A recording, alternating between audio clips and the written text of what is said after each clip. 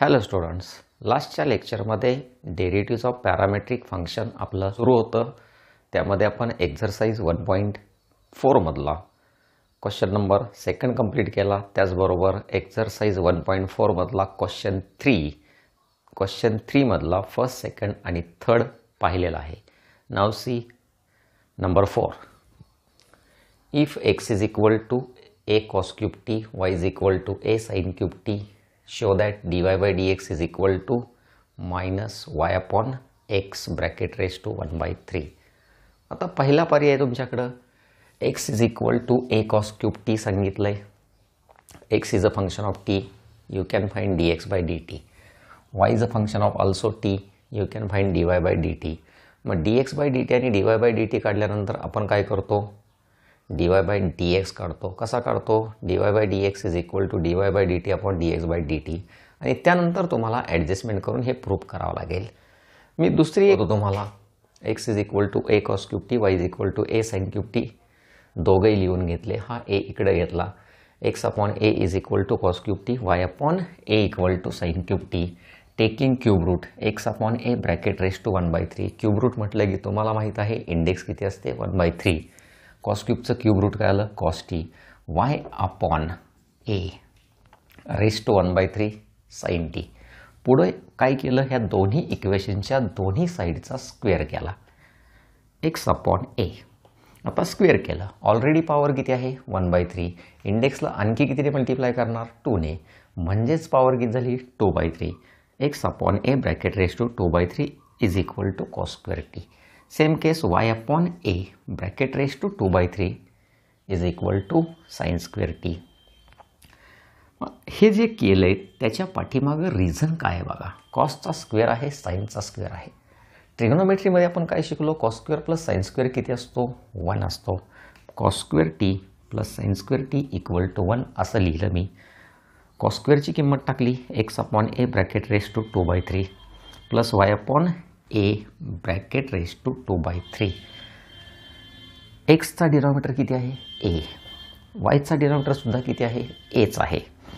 मग आता इंडेक्स जर सेपरेट केला x raise to 2 by 3 upon काय येणार? a raise to 2 by 3. Same केस इथं म्हणजे दोघांचा कॉमन डिनॉमिनेटर काय झाला? a raise to 2 by 3. तो मी पलीकड टाकला. मग पलीकड टाकल्यानंतर आपल्याला काय दिसलं? x raise to 2 by 3, y raise to 2 by 3 and that is equal to a raise to 2 by 3. आता या टाईपचे प्रॉब्लेम आपण इम्प्लिसिट फंक्शनमध्ये पाहिलेले आहेत. Differentiate with respect to T इथं घ्यायचं नाही. Differentiate with respect to x raise to 2 by 3 कशात बसलं? x रेस टू n मध्ये. काय सांगतो? 2 by 3 x raise to 2 by 3 minus 1 plus y raise to 2 by 3 2 by 3 y raise to 2 by 3 minus 1. पण implicit फंक्शनमध्ये पाहिलं की जेव्हा जेव्हा y येतो तेव्हा yचा डेरिव्हेटिव्ह काय असतो? dy by dx आणि कॉन्स्टंटचा derivative 0. 2 by 3 x raise to ह्या 3ने इथं मल्टिप्लाय केला. 3 एके 3. 2 minus 3 that is minus 1 by 3 plus 2 by 3 y raised to minus 1 by 3 into dy by dx equal to 0. He term पलीकड टाका. 2 by 3 y raised to minus 1 by 3 into dy by dx is equal to minus 2 by 3 x raised to minus 1 by 3. दोन्ही बाजूत same असणारा 2 by 3 eliminate केला. Negative index जर डिनॉमिनेटरला घेतली तर positive होते हे तुम्हाला माहीत आहे. 1 upon y raise to index फक्त पॉझिटिव्ह झाली 1 by 3च येणार into dy by dx minus 1 upon x raise to 1 by 3 आणि हा y रेस टू 1 by 3 आपण राईट हँड साईडला शिफ्ट केला. dy by dx is equal to minus y raise to 1 by 3 upon x raise to 1 by 3 that is minus y upon x bracket raise to 1 by 3 hence proof. Question 3 number 5. X is equal to 2 cos raised to 4 in bracket t plus 1. Y is equal to 3 sin raised to 4 in bracket t plus 3. Show that dy by dx is equal to under square root 3y upon 2x. मग पुन्हा एकदा last problem प्रमाणे जे दोन given आहेत ते आपण मांडले x y. लास्ट प्रॉब्लेम मध्ये आपण differentiate with respect to T use केलंच नाही. आत्ता पण मी तेच करणार आहे. x आणि y लिहिल्यानंतर हा 2 या बाजूला घ्या. x upon 2 is equal to cos raise to 4 T plus 3. y upon 3 is equal to sign raise to 4 T plus 3. Cos raise to किती आहे 4. साइन रेस टू सुद्धा किती आहे 4. आपल्याला काय पाहिजे स्क्वेअर पाहिजे. म्हणजेच taking square route on both side. x upon 2 हा रूटमध्ये आला बघा is equal to cos square T. y upon 3 याला एक स्क्वेअर रूट टाकलं साइन स्क्वेअर टी प्लस 3. इथं करेक्शन करूया T plus 3. Cos square sine square किती असतो 1 असतो. मग दोन पर्याय आहेत आपल्याकडं. आपण लिहू शकतो cos square T plus 1 plus sine square T plus 1 equal to 1 किंवा adding equation first and second. cos square in bracket t plus 1 plus sin square in bracket t plus 3 is equal to 1. cos square ची value put up केली under square route x upon 2 under square route y upon 3 is equal to 1. तुमच्या सोयीसाठी मी काय करतो route x upon route 2 route y upon route 3 separate केला. मग याच्यातून तुमच्या लक्षात काय आलं हे आपण कसं लिहू शकतो 1 upon route 2 into route x. म्हणजेच रूट एक्सचा कोइफिशियंट काय आहे 1 upon route 2. Differentiate with respect to x. T बरोबर डेरिव्हेटिव्ह घेतलेला नाही. रूट एक्सचा coefficient 1 upon route 2.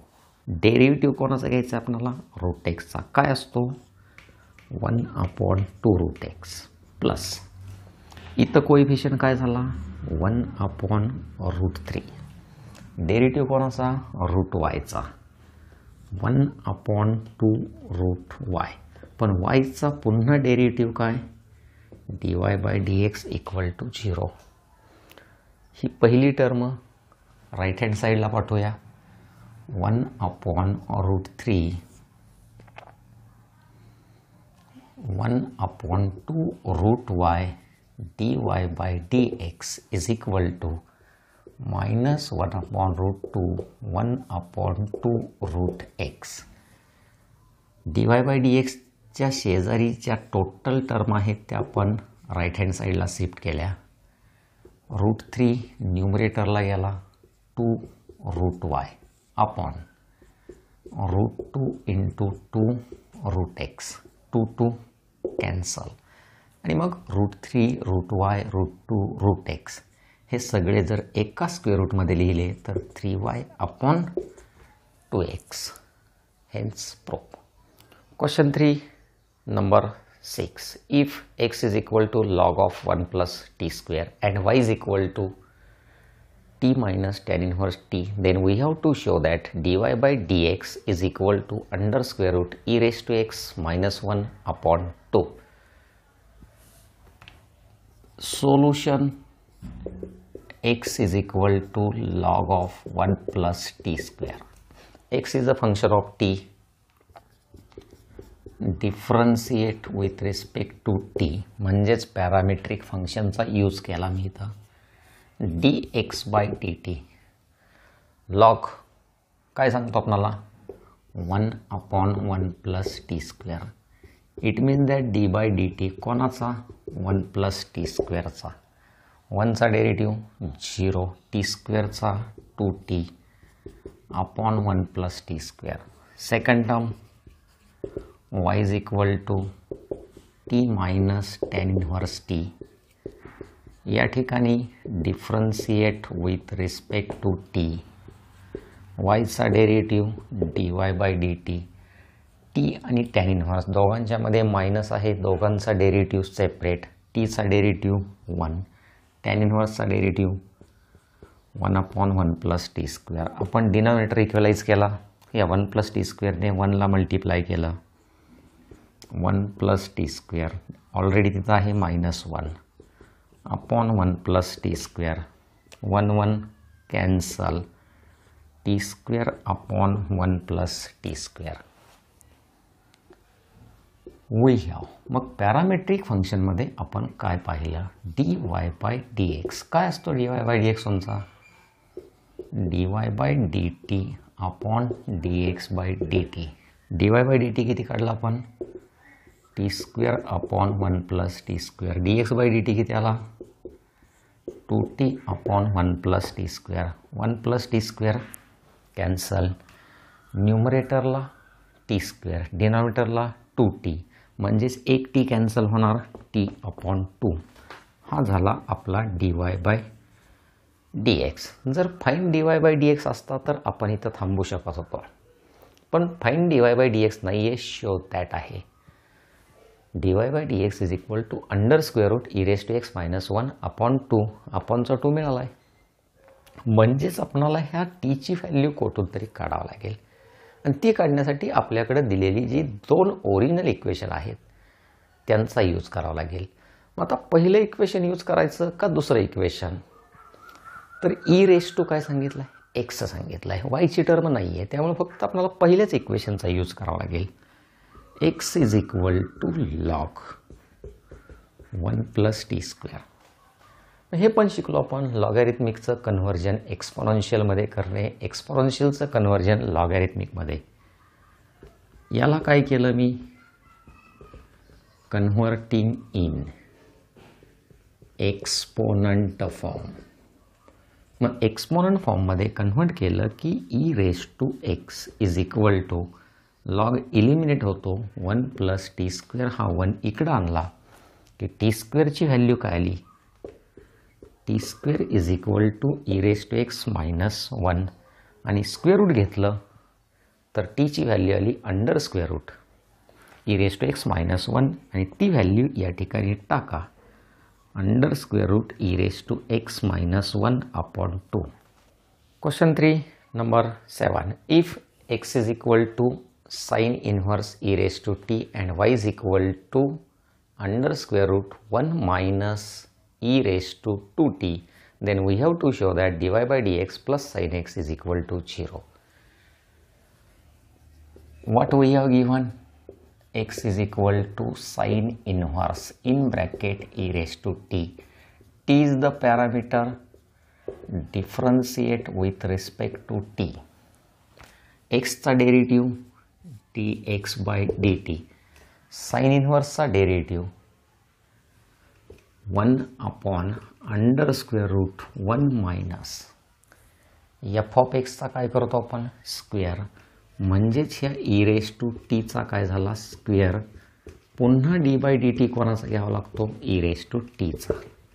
E raise to टीचा derivative E raise to T under square route 1 minus E raise to 2t. सध्या तरी पुढं आपण काय सॉल्व करू शकत नाही. And y is equal to under square route 1 minus E raise to 2t. Differentiate with respect to t. dy bye dt. काय दिसतंय? रूट. रूटमध्ये काहीतरी आहे म्हणजे route F of x. Route F of x काय सांगतो?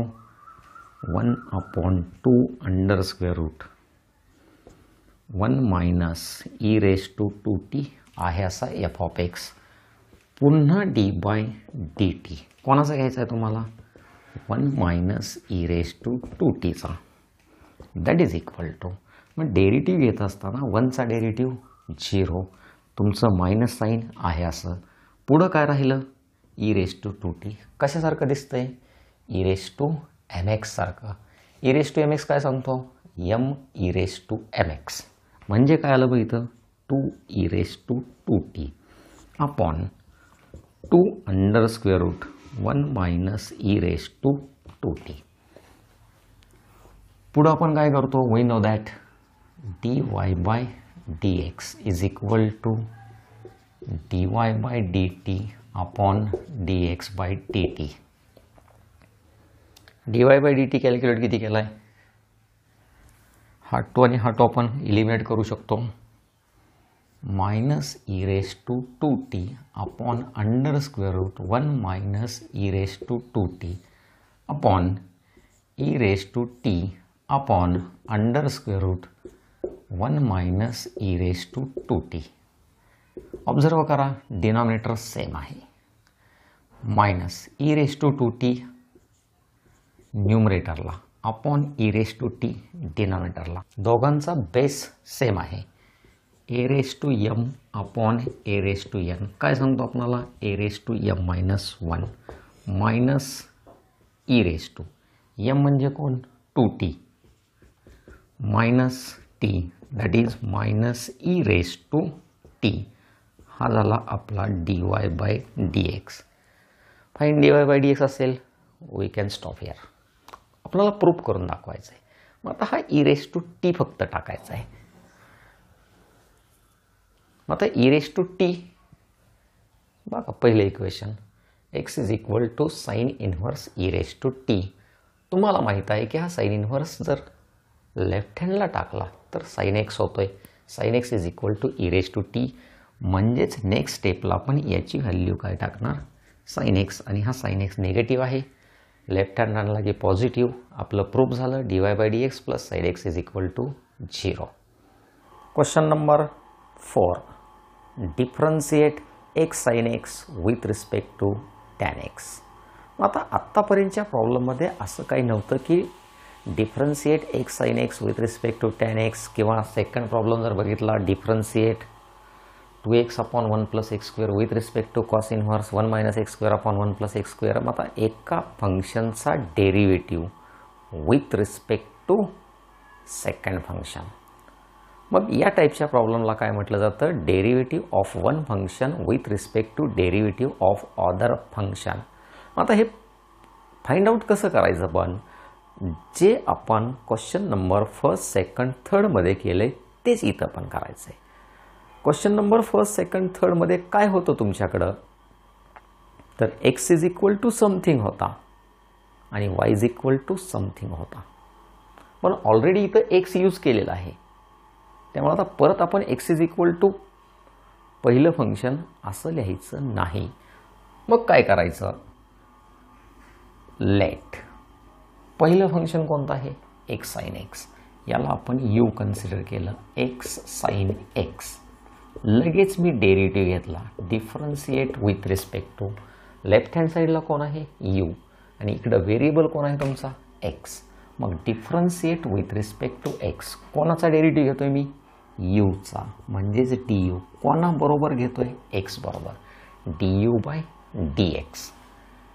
x आणि sine x काय वापरणार आपण? u into v.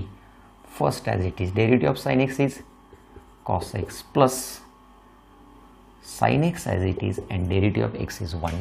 du bye dx मिळाला. मग ह्या पहिल्या फंक्शनला u कन्सिडर केलं. आता दुसऱ्याला आपण काय कन्सिडर केलं? Fee. Fee is equal to tan x. Differentiate with respect to x. आता व्हीचा डेरिव्हेटिव्ह म्हणजेच dv with respect to x म्हणजेच dx, आणि टॅन एक्सचा डेरिव्हेटिव्ह काय आला आपल्याकडं? Sec square x. आता एकाला u मानला, एकाला काय मानलं आपण? फी. मग हे काय आहे? त्यापेक्षा differentiate u with respect to काय आलं? v. म्हणजे कोणाचा डेरिव्हेटिव्ह घ्यायचा आहे? यूचा. कोणा बरोबर घ्यायचा आहे? फी बरोबर. यूचा डेरिव्हेटिव्ह फी बरोबर. म्हणजेच वी हॅव काय फाइंड आउट करायचं आहे? du bye dv find out करायचं आहे. Derivative of u with respect to derivative of fee. मग D you bye D V कसा कॅल्क्युलेट करणार आता, तर D you bye D x upon D V by D x, याला म्हटलं जातं डेरिव्हेटिव्ह ऑफ वन फंक्शन. नीट बघा, डी यू, पण यू म्हणजे कोण आहे, x sine x, with respect to V, V म्हणजे कोण आहे, टॅन एक्स, म्हणजेच derivative of x sine x with respect to derivative of tan x, that is D you bye D V. आता काय राहिलं, फक्त आपलं व्हॅल्यू पुटअप करायच्या. सिम्प्लिफाय होत असेल तर सिम्प्लिफाय करायचं. D you bye D x काय काढलं आपण, x cos x plus sine x upon tan एक्सचा derivative sec square x. Number सेकंडमध्ये काय करावं लागेल आपल्याला, differentiate sign inverse 2x upon 1 plus x square. मग हा जो फर्स्ट पार्ट आहे याला काय कन्सिडर केला आपण, you, 2x upon 1 plus x square. त्यासाठी पाठीमागचा अभ्यास आपला आत्तापर्यंतचा कंप्लीट झालेला असला पाहिजे. प्रॉब्लेम बघितला, साइन इनव्हर्स ब्रॅकेटमध्ये समथिंग आहे म्हटलं की साइन इनव्हर्स एफ ऑफ एक्समध्ये बसतंय असं आपल्याला वाटतं, पण नाही. या ठिकाणी आपल्याला काय द्यावं लागतं, substitution. X is equal to काय टाकलं होतं आठवा, टॅन थिटा. थिटाची किंमत काय असते, टॅन इनव्हर्स एक्स. मग अगोदर याला आपण सिम्प्लिफाय करतो. Sign inverse 2 एक्सची value tan theta upon 1 plus tan square theta, that is sine inverse. हा फॉर्म्युला कशाचा आहे, साइन 2 थिटाचा. साइन इनव्हर्सला साइन गेला, ट्वाइस थिटा 2. थिटाची ओरिजिनल व्हॅल्यू काय टाकायला सांगितली, टॅन इनव्हर्स एक्स, हा झाला यू. आणि मग इथं आल्यानंतर आपण डिफरन्शिएट विथ रिस्पेक्ट टू काय घेतो, एक्स. कोणाची व्हॅल्यू मिळते, D you bye D x. काय आला D you bye D x, 2 upon 1 plus x square. मग दुसरं फंक्शन काय आपलं, cos inverse. Late fee is equal to cos inverse 1 minus x square upon 1 plus x square. Put x is equal to, या ठिकाणी सुद्धा आपण काय टाकणार, टॅन थिटा. थिटाची किंमत किती येते, टॅन इनव्हर्स एक्स. मग V is equal to cos inverse 1 minus एक्सच्या जागेवरती टॅन थिटा, म्हणजेच काय झाला, tan square theta upon 1 plus tan square theta. 1 minus tan square theta upon 1 plus tan square theta. कशाचा फॉर्म्युला तुमचा, कॉस 2 थिटाचा फॉर्म्युला आहे. म्हणजेच cos inverse 1 minus tan square theta upon 1 plus tan square theta, that is cos inverse in bracket cos 2 theta, that is equal to 2 theta, that is equal to 2 tan inverse x. हा झाला V. Differentiate with respect to x, D V by D x 2 upon 1 plus x square. मग derivative of you upon derivative of V, म्हणजेच D you bye D V काढायचा आहे. D you bye D V is equal to, तुम्ही काय म्हणणार finally, D you bye D x upon D V by D x.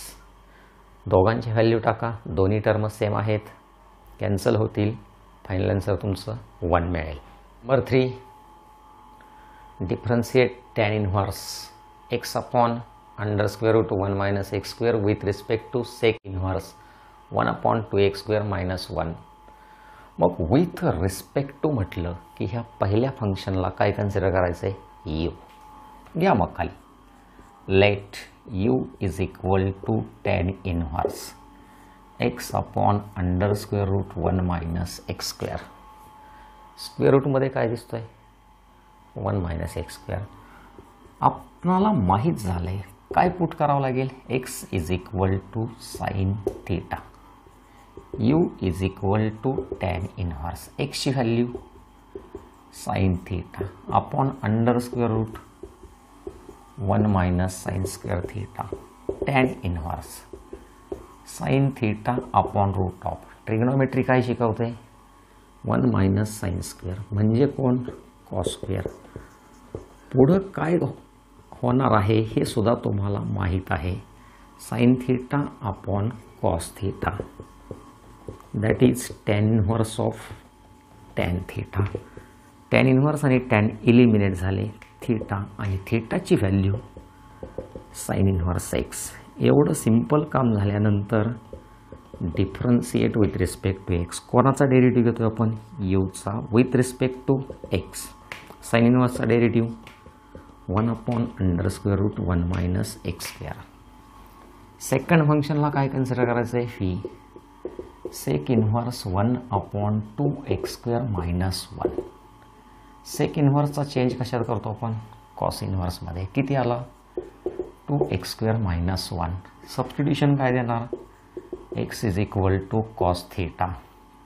That is v is equal to cos inverse 2 cos² theta minus 1. That is cos inverse 2 cos² theta minus 1. It is a formula of cos 2 theta. Cos inverse आणि cos eliminate झाले. 2 theta. थीटाची value put up केली 2. काय थीटाची value?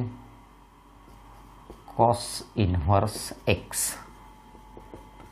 Differentiate with respect to x. dv by dx is equal to 2 constant. Cos इन्व्हर्सचा derivative minus √1 minus x square. du bye dx मिळाला, dv bye dx मिळाला. आपल्याला काय काढायचं आहे? हा पहिलं फंक्शन ने कन्सिडर केलं आहे, हे दुसरं फंक्शन ने कन्सिडर केलं. Derivative with respect to V, that is du bye dv. मग पॅरामेट्रिक फंक्शनचा यूज करून du bye dv is equal to du bye dx upon dv bye dx. Values put up केल्या. du bye dx 1/√1 minus x square is upon -2/√1 minus x square. रूटमधली term cancel होईल. न्यूमरेटरला 1, डिनॉमिनेटरला -2. Final answer -1/2. Question 3 number 4. Differentiate cos inverse 1 minus x square upon 1 plus x square with respect to tan inverse x. आता last problem आपला solve करून झालेला आहे. त्याच्यामध्ये cos inverse 1 minus x square upon 1 plus x square पाहिला आहे. म्हणजेच याला आपण आत्ता काय कन्सिडर करणार? यू. लास्ट प्रॉब्लेममध्ये हाच कोण होता? फी. काय करायचं हे त्या प्रॉब्लेममध्ये आपण एक्झॅक्टली पाहिलं आहे. आणि दुसरी जी टर्म आहे याला काय कन्सिडर करणार आपण?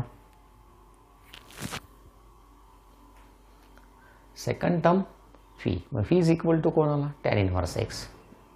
टॅन इन्व्हर्सचा डेरिव्हेटिव्ह काय असतो? 1/1 plus x square.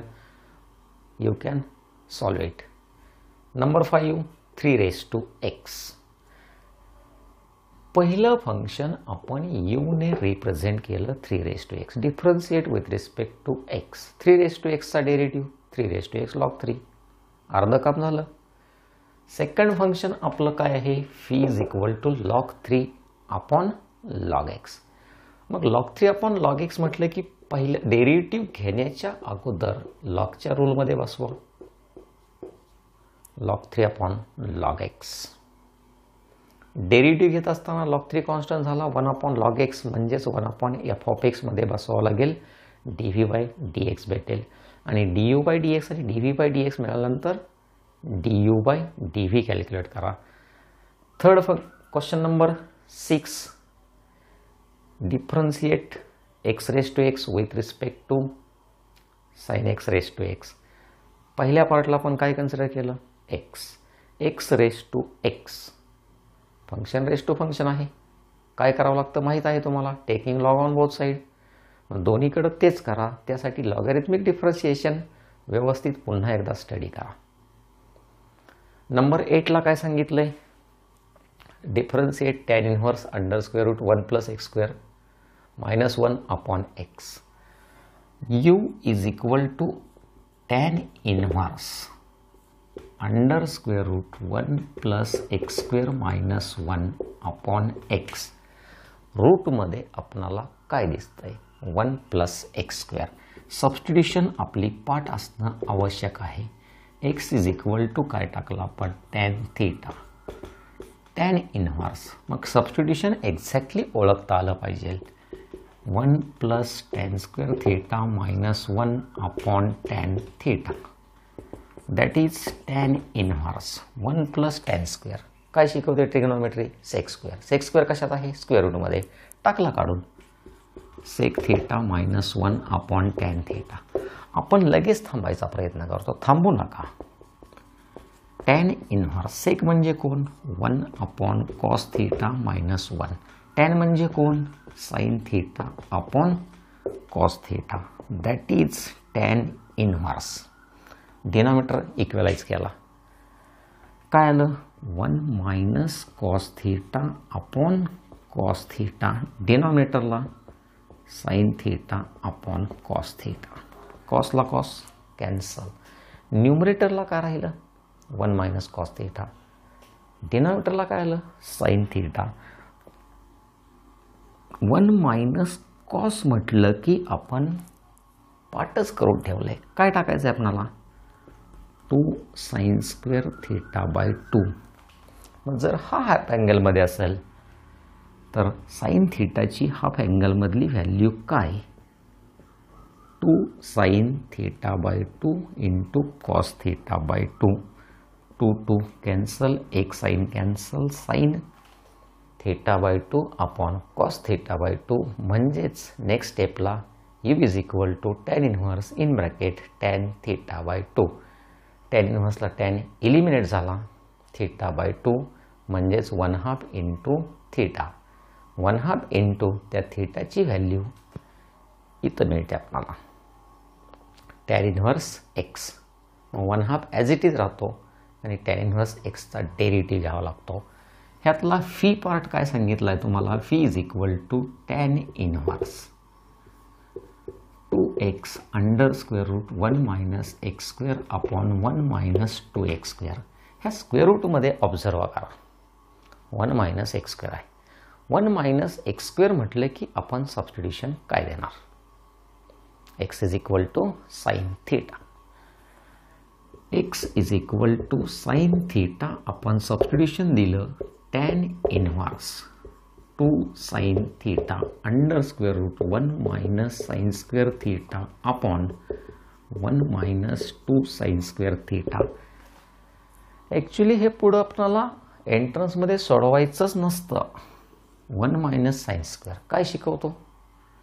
Cos square theta. म्हणजे पुढच्या स्टेपला कॉस स्क्वेअर वाढणार. पुढच्या स्टेपला कॉस स्क्वेअर हा स्क्वेअर रूटमधून बाहेर काढला तर कॉस थीटा झाला. म्हणजेच इथं 2 साइन थीटा आणि हा टोटली काय झाला? Cos theta. लगेच आपल्याला क्लिक पाहिजे 2 साइन थीटा कॉस थीटा. कशाचा फॉर्म्युला आहे हा? साइन 2 थीटाचा. Sign 2 theta. डिनॉमिनेटरला कोण आहे? 1 minus sine square theta 2 sine square theta. It is the formula of cos 2 theta. आणि मग sign 2 theta upon cos 2 theta काय झाला? Tan 2 theta. टॅन इनव्हर्सला टॅन गेला 2 थीटा आणि थीटाची परत ओरिजिनल व्हॅल्यू टाका आणि मग differentiate with respect to x घ्या.